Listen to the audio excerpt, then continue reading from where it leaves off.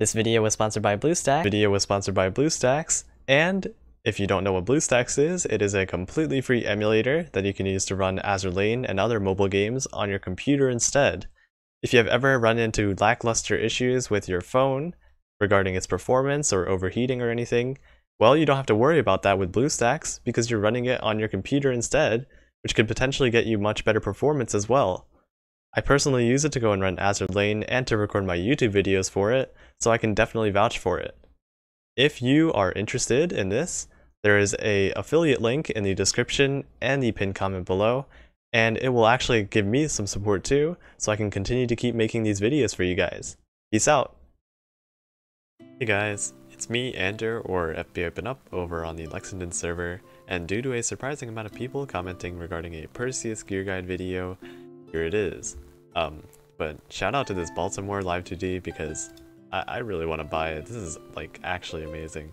Anyway, in this video, I'll be talking about Perseus' role as an amazing healer as well as her skills, and of course her recommended gear loadout.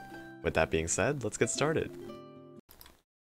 Onto some Perseus gear basics. Perseus is a super rare light carrier obtainable from the recent Aurora Noctis event. To put her playstyle in simple terms, she's just like Unicorn, being a healing light carrier, but Perseus has bigger boobs, bigger skill text paragraphs, and most importantly, the capability of much bigger heals. Her main role in the fleet is not to deal the most damage, even though Perseus definitely can, but instead it's to keep your team alive through her many healing skills. Her first skill, Mercury's Talaria, is a very interesting and new take on a carrier. Instead of having to wait for her airstrikes to charge up like a traditional carrier, Perseus actually starts off the battle with 2 preloaded airstrikes. To balance this out, she has a 90% longer reload time for any airstrikes afterwards. When she launches an airstrike, she will heal the Vanguard fleet for 7% of their max HP per airstrike. In comparison, Unicorn heals the Vanguard fleet for 8% of their max HP, which is 1% better than Perseus, but do keep in mind that Unicorn only has 1 airstrike at a time, while Perseus already has 2 preloaded. In addition, unlike Unicorn who only heals the Vanguard fleet, Perseus also heals her backline for 3.5% of their max HP, which is a major advantage of using Perseus over Unicorn. With Perseus's 2 preloaded airstrikes, that means she will be able to heal a monstrous 14% of max HP of the Vanguard fleet and 7% of the max HP of the backline at the very start of every single battle. This is really nice, and it will definitely heal your Vanguard and your backline for a ton of HP during these sorties. Onto Perseus' second skill, Athena's Catapult. She gets a very nice guaranteed airstrike every 12 seconds. This special airstrike comes in 3 different flavors: the Sea Hornet, which is a super nice fighter plane, the TBF Avenger, which is a good torpedo bomber, or the Fairy Firefly, which is a dive bomber. You could think of this skill similarly to Saratoga's signature skill, Doko miteru no kochi da yo, also known as artillery cover, as they both have very similar activation times and uses. Saratoga's skill activates every 10 seconds, while Athena's Catapult, which is Perseus' skill, activates every 12 seconds. These skills help their respective carrier deal a bit of extra damage, helping with clearing mob fleets, and are always a very welcome addition. Finally, for Perseus' third skill, it is called Waters of Styx. Her hangar size is increased to 3, which means that you will be able to hold up to 3 of her airstrikes at a time during battle. Additionally, Perseus also gets another healing skill similar to the Repair Toolkit, where she heals all ships in the fleet by an extra 1% of their max HP every 20 seconds. Now, also, she gets another healing skill where she is able to heal the other fleets in battle, healing any surviving ships in the other fleets by 3% of their max HP after 20 seconds. In conclusion, Perseus has a lot to offer through her massive healing capabilities. If you have her from the recent Aurora Noctis event, she's a great fit for any fleet, and I would definitely suggest using her since she can basically be used in everything. Now onto Perseus' general gear loadout. First off, we're going to take a look at her fighter plane. Since Perseus is centered around getting her heal out faster, she would want a plane generally with a faster launch time. Overall, the best for this is going to be the F4U Corsair Pirate Squadron. You can buy this from the core data shop for 800 core, with the fastest launch time at 8.8 seconds per wave. Now overall, it's basically the most solid and well-rounded choice in all of the fighter planes, since it has really nice damage, a really useful skill, and a super fast launch time. You can never go wrong with this. Now, if you don't mind trading out a slightly longer reload time for the highest damage out of all fighter planes, then the Sea Hornet is for you. It has 1,000 pound bombs instead of 500 pound bombs, making it deal a lot more damage, but it does have a slightly slower reload time. Now from here, these next couple of gold fighters all have the same 2x500 pound bombs, so it's mostly down to whoever has the faster reload time. With that being said, the next best is going to be the Golden Reppu, with a reload time of 9 seconds per wave. Next is going to be the Golden Sea Fang, with 9.14 seconds per wave.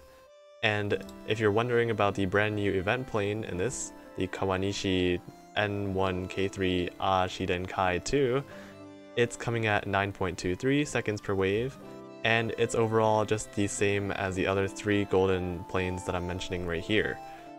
So after that, it's going to finally be the Golden Hellcat with 9.4 seconds per wave. If you don't have any of these, you can always use the budget-friendly purple option, the regular purple F4U Corsair, which you can farm from 3-4.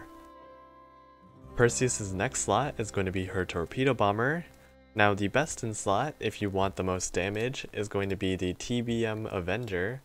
It has the highest Torpedo Bomber damage out of all of its competitors, and it has a really good skill that increases the damage done against enemy battleships and battlecruisers by 3%, while also giving a 60% chance to inflict flooding against any battleship, battlecruiser, or aviation battleship that is hit by this aircraft for 9 seconds.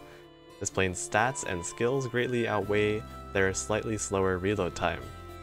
Now, for anyone that does not have the TBM Avenger, or just does not care about the fastest reload time, you could use the more friendly Golden Barracuda as a substitute, with very similar performance and a much faster reload time. Now you could use the Gold Swordfish, like what I'm doing right here, if you want your Perseus to be more support based, as this plane that you can obtain from the core data shop for 800 core has a medium reload time in the middle of the TBM Avenger and the Gold Barracuda, and it has a super useful skill that decreases the speed of enemies hit by the aircraft by 60%. So this is more of a support kind of loadout, and I kind of like this, so I'm going to be using this one instead. Just like any other light carrier, their anti-air gun slot does not matter too much. You could really throw on any gold anti-air gun and be perfectly fine. I always would recommend the Golden Roomba, also known as the Twin 113mm, as it has the biggest range out of all anti-air guns, so it's really solid no matter what you're doing. So you can get this from 7.2, 11.4, and gold Royal Navy tech boxes. For those that don't have any gold anti-air guns yet, then the best purples are going to be the 127mm mounted AA gun and the purple Roomba. You can find the purple Roomba from 7.2 and 11.4, and the 127 mounted gun from 4.4, 12.4, and purple and gold Sakura Empire tech boxes. Finally, for Aux Gears, carriers and light carriers have extremely straightforward and limited choices for their Aux Gears, so this will be a very short section. If you have it, you should be running double gold steam catapult, or if you're running low on gold steam catapults and don't have enough general parts, you can use a gold steam catapult and a homing beacon, or really any of the other choices, such as a purple aviation oil tank, or this 100-150 aviation fuel. Now, the gold catapult is always recommended as the #1 priority, as it is amazing for any carrier, and Perseus is no different. It provides a massive damage boost to her, with a 100+ aviation stat, and a bit of extra HP is always welcome. Now, the homing beacon is very recommended, as it gives a very nice decrease in airstrike loading time by 4%, so that is always really useful, especially since Perseus has a super long reload time.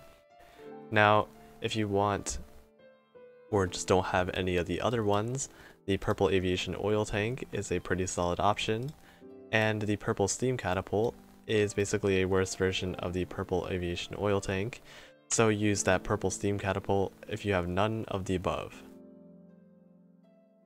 Now onto the battle showcase. We'll be doing some Dreamwaker's Butterfly event stages, so for this we'll be doing HT6.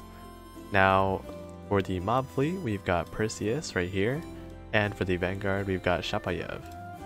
Now for the boss fleet we have Saratoga Retrofit, Essex, and in the Vanguard we have Sirius and San Diego. Getting into the first battle, we're up against a submarine siren, and there's Perseus's 2 preloaded airstrikes that did absolutely nothing because the siren's underwater. Now, 99% of the time, you're probably not going to be against a submarine, so Perseus's airstrikes are probably going to be more useful. Waters of Styx procced, so that'll heal a very small amount, and Athena's catapult, don't forget, is going to proc every 12 seconds, and yeah, obviously Perseus is not going to get MVP, since both of her preloaded airstrikes just went way over that submarine siren's head.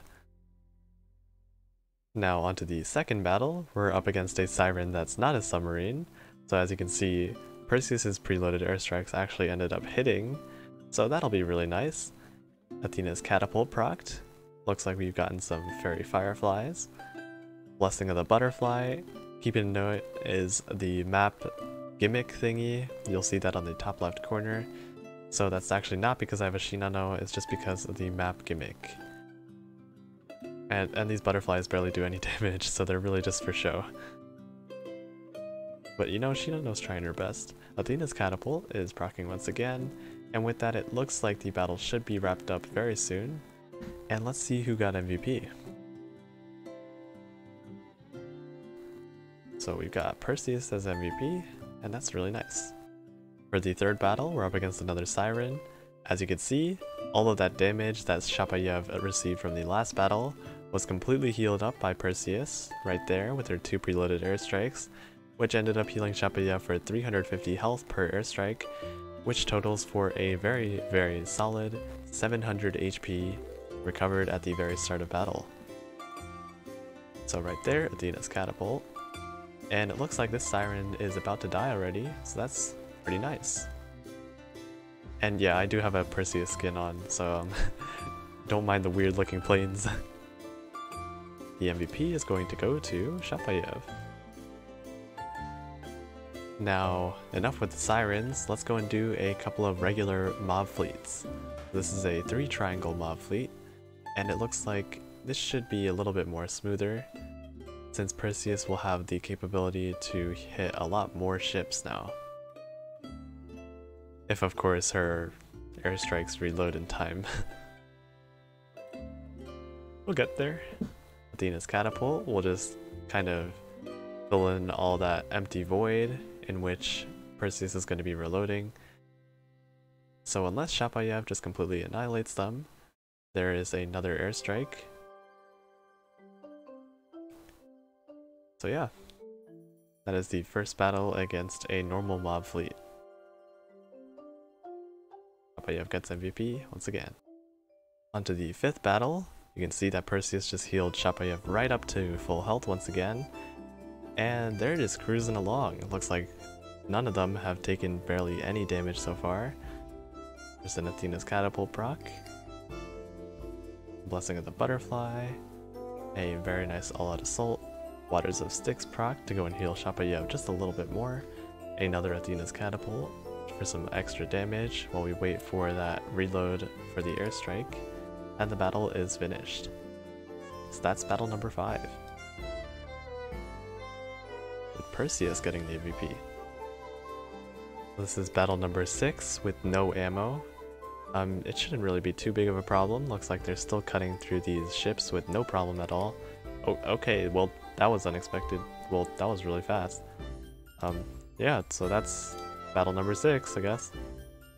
And finally, here is the boss fleet for the boss battle.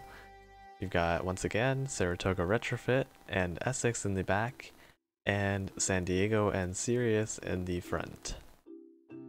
And why not? Let's go and throw in our submarines too. This boss siren's a little bit annoying because once it hits like 25-ish health, well, once the bar on the top hits 25, it like comes invincible for a couple seconds. That's a little bit annoying, but it's no problem at all. Actually, it's 27. It's somewhere around the 25-ish mark. And then it becomes invincible, and now it's not invincible. So now it's just gonna die. There's so much stuff happening on the screen, but it barely does any damage. So yeah, there you go. That's the boss battle. The MVP was going to go to none other than Essex. Solid. With that battle showcase finished, that will conclude my gear guide for Perseus. As always, if you found this information helpful, consider dropping a like and subscribing. Don't forget to press the notification bell for my future uploads as well. Feel free to leave a comment if you have any questions that need to be answered, and I'll try my best to reply. If you're interested, you can always join my Discord server if you need any advice or just want a place to relax. That'll be all for this video, so I hope you have a great rest of your day, and I'll see you in the next one. Bye!